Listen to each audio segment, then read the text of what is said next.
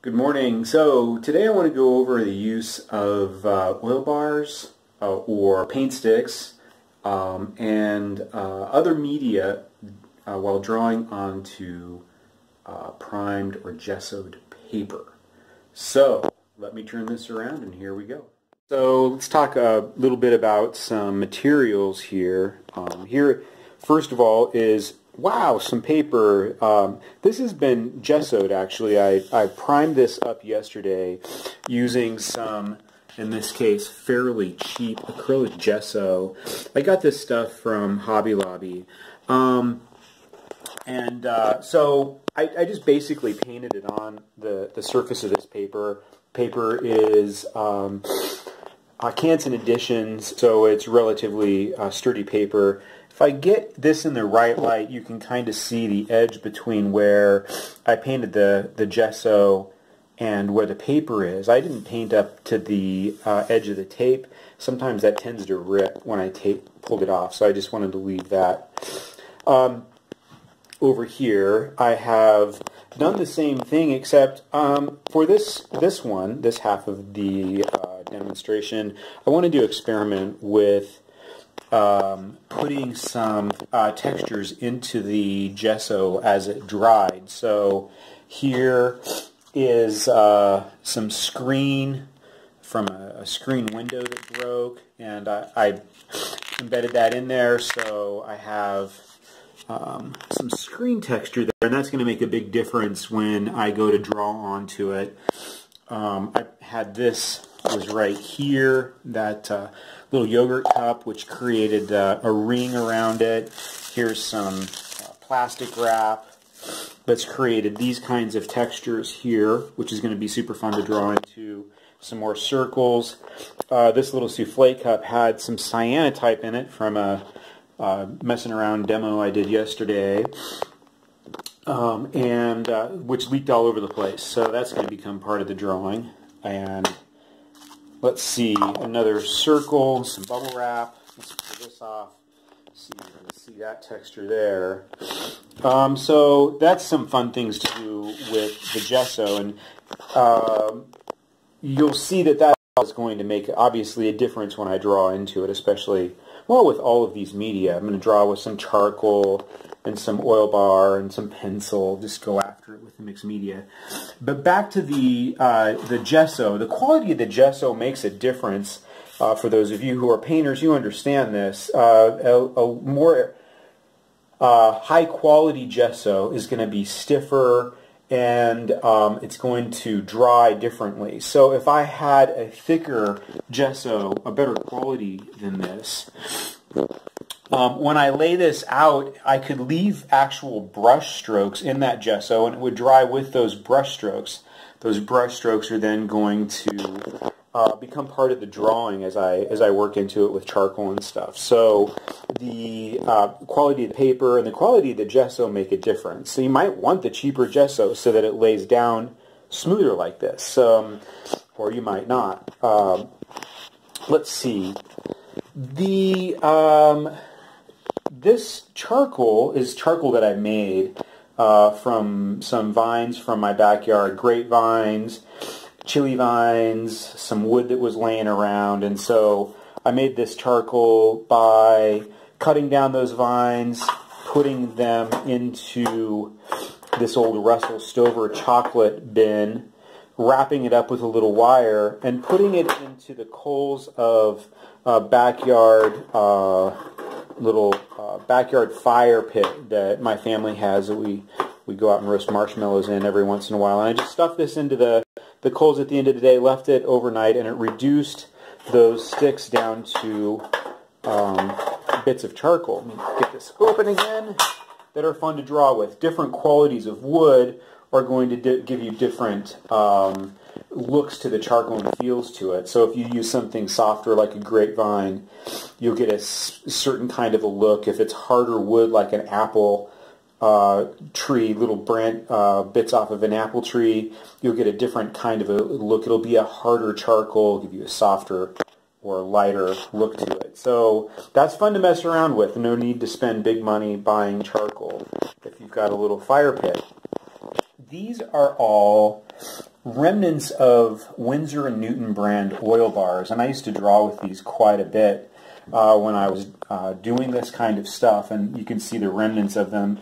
Winsor & Newton, what they basically are is the oil paint in stick form, and they have a feel of a big tube of lipstick, I guess. They're very soft, very mushy. They have a coating around them, or a sleeve around them, so that you've got to peel that off. Here's some white. You can see the way that looks there. You got to peel that off so that you can draw with it. That's titanium white. They're a little bit pricey, although, as you'll see in a second, it's worth it if you get into this. They're very good for expressionist drawing, but the price is prohibitive for some people. So I went to get some food for my animals, my pets, the other day at the Tractor Supply store. Murdoch's would have these, any place like that. These are livestock markers, so if you have a big herd of cattle or sheep or something like that, I guess, you would use these to mark those livestock to differentiate them. And usually they have black and white and other colors, but I guess somebody is hoarding the livestock markers during the Corona apocalypse, and this is all they had left, was these very, very bright colors. These are a pigmented oil-based stick media, just like the Winsor & Newton, with the exception that you are going to get a far less high-quality oil pigment and far less of a pigment count. They're still incredibly fun to draw with, but they are fugitive. I'll show you what that means in a second. And they don't last as long, but this set of 3 was just over $5. And so I'm going to go over here to my computer and show you. This is Amazon Prime.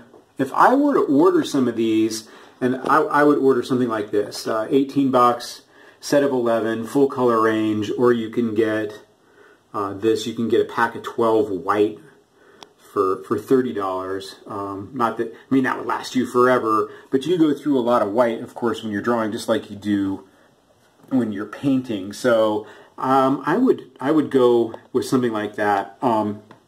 Their set of 12 of the Winsor & Newton would cost you probably $60 or $70. Let's see. I'm going to show you some drawings that I did as an undergraduate using paint sticks and Oilbar. When I was learning, this was a very important learning experience for me. This drawing from Introduction to Figure Drawing class is kind of hilarious now. All kinds of proportional issues and such. But time-limited drawing, very expressionistic, using cattle marker or livestock markers, and smudge sticks, blending stumps, and paint knives to create this, scrubbing back into adding and removing from the drawing and working very quickly. What is important about this is that as I get in closer to show some of these marks, the color that you lay down first is very important. So here a white was laid down and a black was drawn and smushed into it, so you get a scumbling technique. In the background, a black was laid down and a white was introduced over the top, so it sets into the gesso, or in this case just paper. So I didn't give a crap as an undergrad and just drew into paper. And what happens with the oils from the Oilbar or even oil paint is that they begin to rot the paper, and you can see these figures back here in that outline, right? The paper begins to disintegrate over time, and this was about 20 years ago, maybe longer than that. So the lifespan of this is going to be limited because of that negligence on my part of not gessoing the paper first.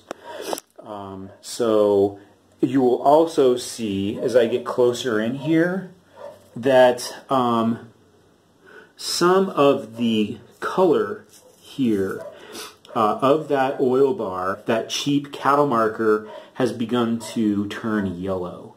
So the highlights are becoming less distinct. So that's why a higher quality paint stick would be advisable. For my case, during this time, I was needing to be cheap and to just learn from the medium to see what it could teach me, and very instrumental. This is another drawing, still life drawing, a little more clear. This white up there is, this I was using some white Winsor and Newton oil bar in there, and you can see how that's lasted much better. But again, you can see the paper was taped down so that it didn't buckle. This is an Arches heavyweight off-white paper, and you can see it as well is beginning to rot. And it actually, you can actually smell the decomposition of it. But I want to show you some of the mark making that's possible in there, drawing back or scraping back in, some sgraffito and assertive mark making that is super fun and has a lot to teach. You. This drawing here, way bigger. So I quit drawing on paper with this stuff. This is actually on acetate, single matte acetate, Mylar maybe. It's been a long time. You can see the back of the drawing through, and this is kind of what I was experimenting with, was seeing the reverse side of the drawing, both sides of the drawing at once. You can see the pencil marks there, the initial exploratory marks to create the composition come through on this this other side of the drawing. So you get this sort of dual-sidedness to it. The Mylar is super fun to draw on. This is never going to rot. The surface isn't going to rot. That plastic is going to be there, but the color of the pigment of that cheap oil bar is yellowing. You can see that in there. So that is something that I wish now. I like this drawing still. It's got some compositional issues and such, but I wish I would have used a better medium on there, which is why I got better mediums. This is I started to get into some landscape work, and influenced by Turner and the Romantics, and this is actual oil bar, and over this a long period of time it has held up no problem.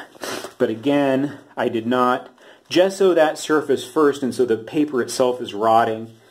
And I'll leave that to some archivist someday, or my daughter after I pass, and she inherits a stack of drawings. But anyway, you can see the really, really fun way that you can layer color and mark, and it's got a lot to teach.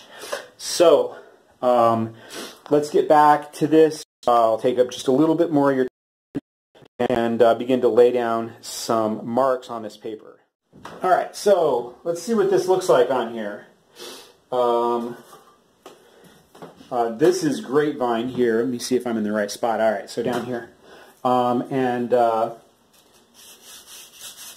There you go. So you can see that mark making, and here is where the scumbling makes a difference across the, you can see the textures of the gesso in there. Use an automatic eraser. It erases out beautifully. It pushes around beautifully, just like charcoal does. but it is much more durable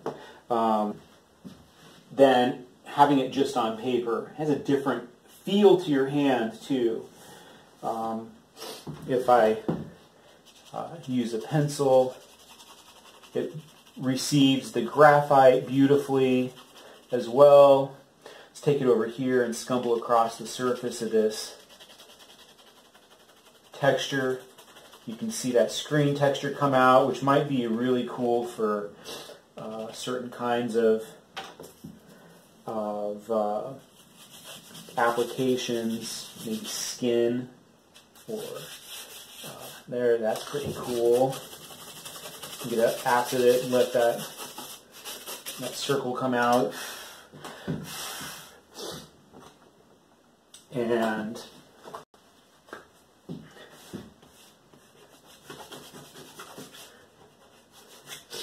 very interactive, very durable. Now, oops, I'm sorry about that. Here's a little bit of this Oilbar getting in there, into the charcoal. And the white, it's titanium white, just like an oil paint is, here begins to pick up that charcoal. So this mixed media is pretty interesting to deal with.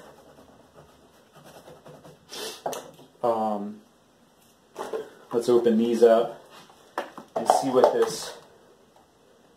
these jarring colors look like. Alright, so here's this livestock marker. It has this cardboard wrapping around it so you can hold on to it. I need to take an X-Acto knife or a blade of some sort and remove this outer coating so that I can make marks with it. Come off, baby.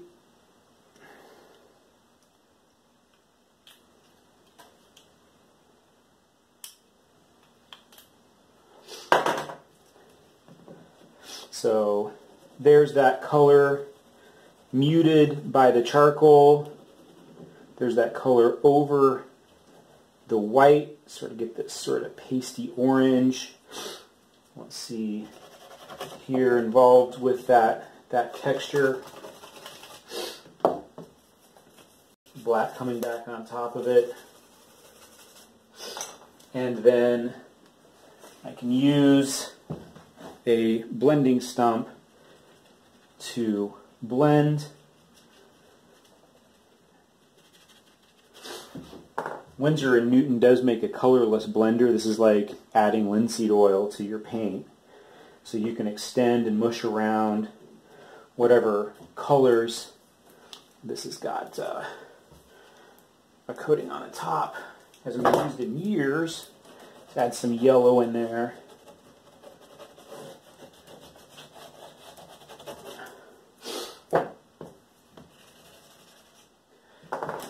And then I can take and scrape that stuff back out with a palette knife or a fork or whatever. My printmaking tools, gouges, V-gouges, stuff like that.